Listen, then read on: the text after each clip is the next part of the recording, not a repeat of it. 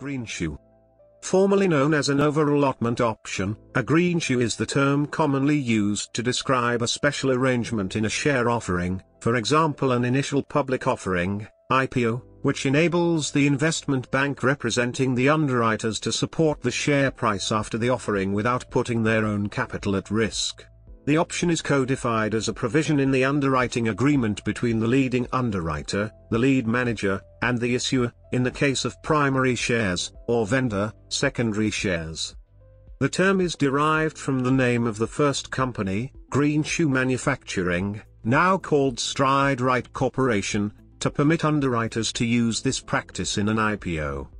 The use of greenshoe options in share offerings is now widespread, for two reasons. It is a legal mechanism for an underwriter to stabilize the price of new shares, which reduces the risk of their trading below the offer price in the immediate aftermath of an offer, an outcome damaging to the commercial reputation of both issuer and underwriter. Secondly, it grants the underwriters some flexibility in setting the final size of the offer based on post-offer demand for the shares.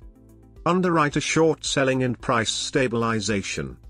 Greenshoe option. The greenshoe option provides stability and liquidity to a public offering. As an example, a company intends to sell 1 million shares of its stock in a public offering through an investment banking firm, or group of firms, known as the syndicate, which the company has chosen to be the offering's underwriters. Stock offered for public trading for the first time is called an initial public offering, IPO. Stock that is already trading publicly, when a company is selling more of its non-publicly traded stock, is called a follow-on or secondary offering. The underwriters function as the brokers of these shares and find buyers among their clients. A price for the shares is determined by agreement between the company and the buyers. When shares begin trading in a public market, the lead underwriter is responsible for helping to ensure that the shares trade at or above the offering price. When a public offering trades below its offering price, the offering is said to have broke issue or broke syndicate bid. This creates the perception of an unstable or undesirable offering, which can lead to further selling and hesitant buying of the shares. To manage this situation, the underwriters initially oversell, short, the offering to clients by an additional 15% of the offering size, in this example, 1.15 million shares. When the offering is priced and those 1.15 million shares are effective, become eligible for public trading, the underwriters are able to support and stabilize the offering price bid, also known as the syndicate bid, by buying back the extra 15% of shares, 150,000 shares in this example, in the market at or below the offer price. The underwriters can do this without the market risk of being long this extra 15% of shares in their own account, as they are simply closing out, their short position. When the offering is successful, demand for shares causes the price of the stock to rise and remain above the offering price. If the underwriters were to close their short position by purchasing shares in the open market, they would incur a loss by purchasing shares at a higher price than the price at which they sold them short. The greenshoe, over-allotment, option would now come into play. The company had initially granted the underwriters the option to purchase from the company up to 15% more shares than the original offering size at the original offering price. By exercising their greenshoe option, the underwriters are able to close their short position by purchasing shares at the same price for which they short sold the shares, so the underwriters do not lose money. If the underwriters are able to buy back all of the oversold shares at or below the offering price, to support the stock price, then they would not need to exercise any portion of their greenshoe option. If they are able to buy back only some of the shares at or below the offer price, because the stock eventually rises higher than the offer price, then the underwriters would exercise a portion of greenshoe option to cover their remaining short position. If the underwriters were not able to buy back any portion of the oversold shares at or below the offering price, syndicate bid, because the stock immediately rose and stayed up, then they would completely cover their 15% short position by exercising 100% of their greenshoe option. SEC regulations. The SEC permits the underwriters to engage in naked short sales of the offering.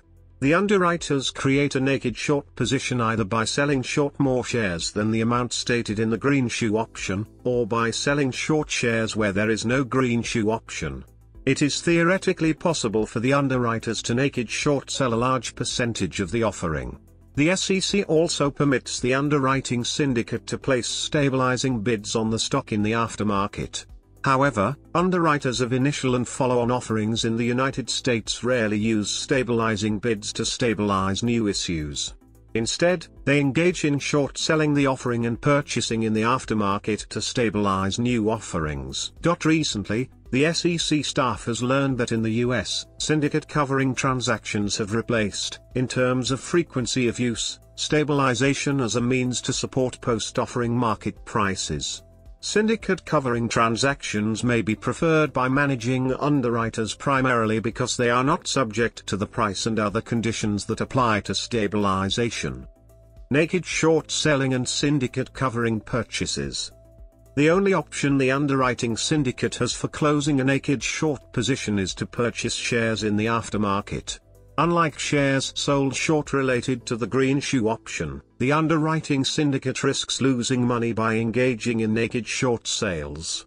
If the offering is popular and the price rises above the original offering price, the syndicate may have no choice but to close a naked short position by purchasing shares in the aftermarket at a price higher than that for which they had sold the shares. On the other hand, if the price of the offering falls below the original offer price, a naked short position gives the syndicate greater power to exert upward pressure on the issue than the Greenshoe option alone, and this position then becomes profitable to the underwriting syndicate. Risk to investors. The underwriter's ability to stabilize a stock's price is finite both in terms of the number of shares the underwriters short sold, and the length of time over which they choose to close their positions. Regulation M defines this type of share repurchase as a syndicate covering transaction and imposes the same disclosure requirements as those imposed on penalty bids.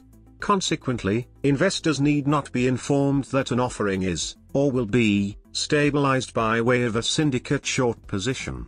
Rather, investors need only be exposed to language indicating that the underwriter may effect stabilizing transactions in connection with an offering of securities and a characterization of possible stabilization practices in the plan of distribution section of the prospectus. The SEC currently does not require that underwriters publicly report their short positions or short covering transactions. Investors who are unwary of underwriter stabilizing activity who choose to invest in what they perceive to be a stable issue can encounter volatility when the underwriters pause or complete any stabilizing activity. Cast in the most negative light, price stabilization might be seen as a means of transferring risk to a relatively naive segment of the investor population.